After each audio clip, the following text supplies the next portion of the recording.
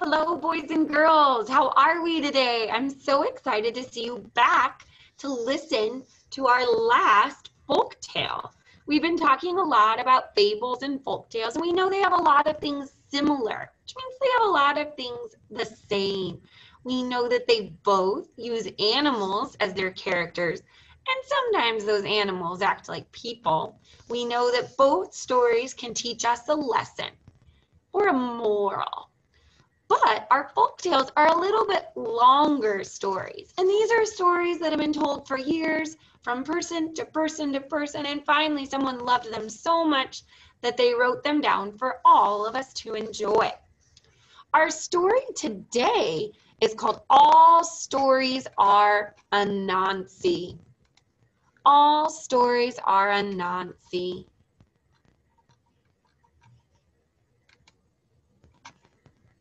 And every story has some words that we need to talk about. Maybe you know these words, maybe these are brand new words, but these are stories that pop up in our story, words that pop up in our story.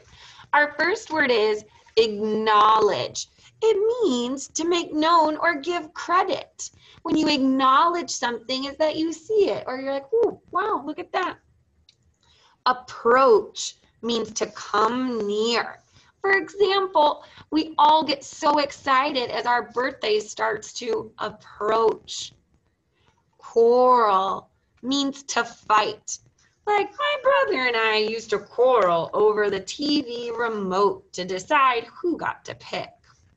Satisfied means we're happy with it.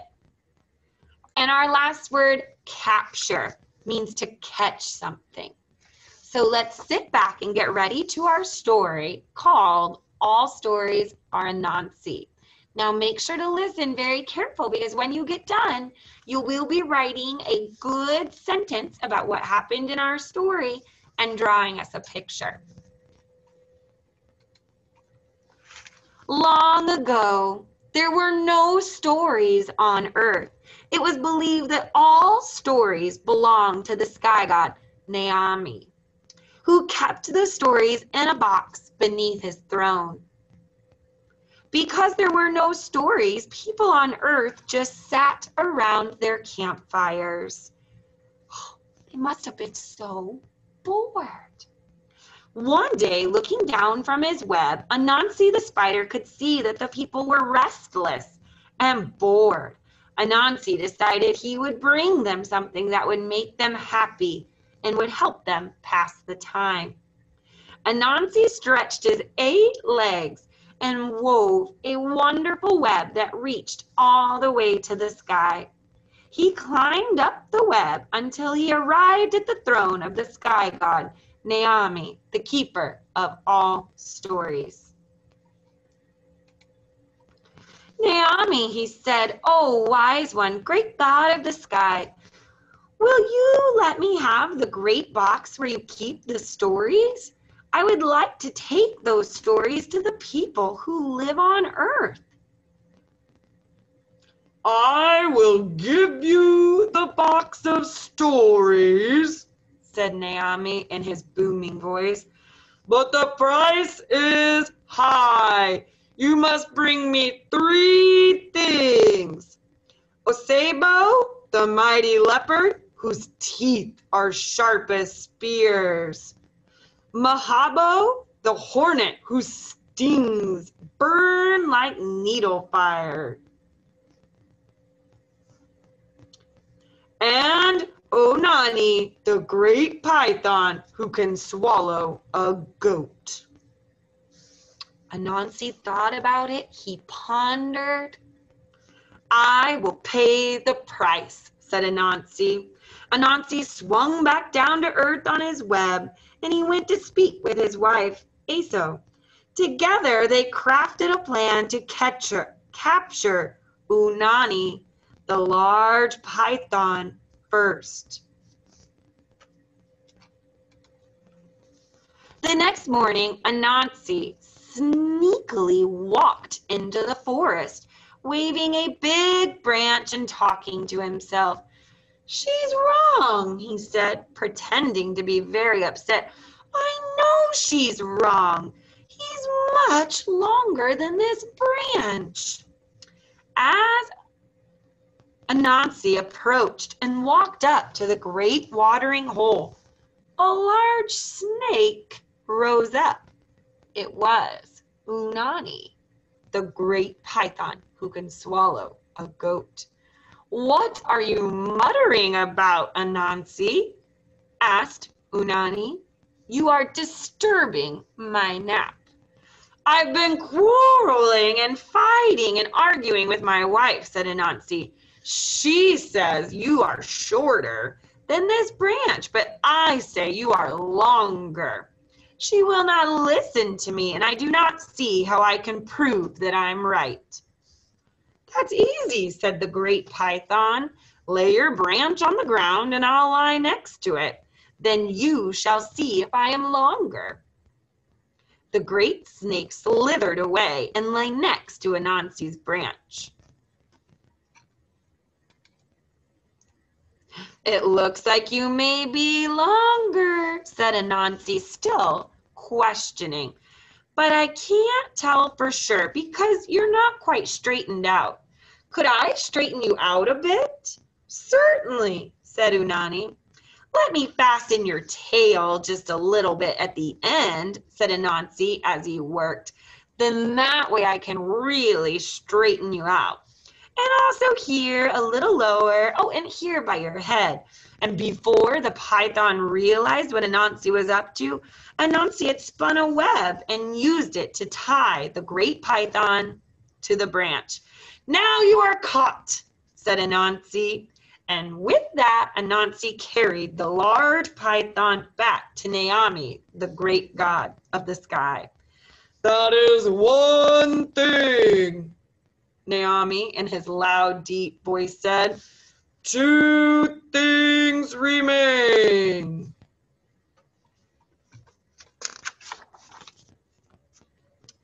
Anansi went back to Earth and began to strategize and plan to think, how would he capture the mighty leopard whose teeth were as sharp as spears? But then Anansi thought of something. He dug a hole in the path that the great leopard used to get to the watering hole. He laid branches across the hole, covering it. When Anansi was satisfied and happy with his hole, he was sure that the hole was well hidden. He scurried home and went to sleep. Then, that night, when the great python came out to hunt, he fell right into Anansi's trap. Anansi found him deep in the hole the next morning. "Oh, great python, what are you doing in that hole?" "Oh, just look! Can't you see I've fallen into this trap? You must help me get out." "I will see what I can do," said Anansi. Anansi found a large willow tree, bent the top of the tree over to the pit. He spun 2 silky cords and used them to fasten and to hold down the tree. Then he spun another silky cord and attached it to the top of the tree. This third cord dangled down into the pit. "Here," said Anansi, "tie the cord to your tail. Then I'll lift you up."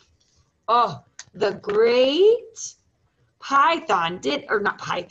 the great panther did as he was told and tied the web to his tail. Anansi cut the cord that was holding the tree down. The tree sprang back to the original position, carrying the great leopard with him. He dangled from the tree, tangled up in Anansi's web. "Now you are caught," said Anansi. Anansi tightly tied the ends of the web and dragged the leopard back to Naomi. Now the sky god was impressed. "That's 2 things. Only 1 remains." Anansi went back to Earth to capture the hornet, whose sting burned like a needle of fire. He thought and pondered and cut a gourd from a vine and hollowed out the inside. Then he filled this gourd with water and went to the nest where the hornet had made his home. Anansi poured some of the water in the gourd over his own head. Then he dumped the rest of the water on the hornet's nest. Ooh, the hornet came out buzzing, angry. He saw Anansi standing nearby, holding a leaf over his head. "Oh my," said Anansi. "The rainy season seems to have come early this year. It looks like you have no shelter from the rain." Wait a minute. Was it really raining? No. "Why don't you take shelter in my gourd until the rain goes away?" suggested Anansi. "Well, thank you, Anansi," said the hornet as he flew into the gourd.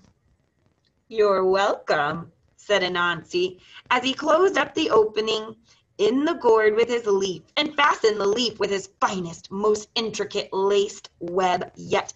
"Now you are caught," said Anansi.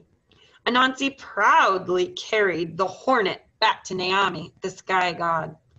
"That is the last thing. You have succeeded, Anansi. Where many have failed, you have paid the price." Then Naomi called out in a voice like thunder, "Listen to me! Anansi has paid the price for the stories of the sky god, and I do hereby give the stories to him. From this day forward, all the stories belong to Anansi. Whenever someone tells one of these stories, they must acknowledge him and thank him for all the hard work he went through to get these tales."